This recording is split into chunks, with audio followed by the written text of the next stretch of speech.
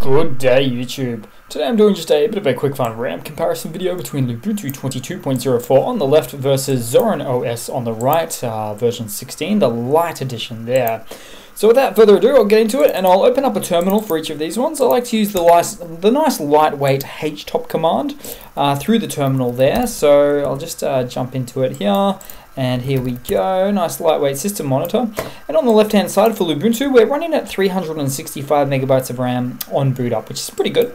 Whereas Zorin OS 16 Lite edition, XFCE edition as well, just the front end, is running at 711 megabytes of RAM on boot up. So a clear cut double the amount of RAM usage required on boot up for Zorin OS version 16 there.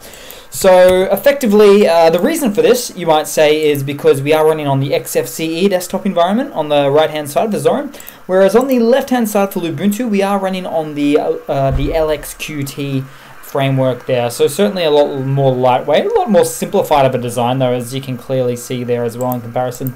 But that's pretty much it, guys. Just a super simple, quick, fun video. Always take these puppies with a bit of a grain of salt. But thanks for watching. Please leave a comment, subscribe, hit that like button, and I do hope to see all of you guys there in the next one. Cheers.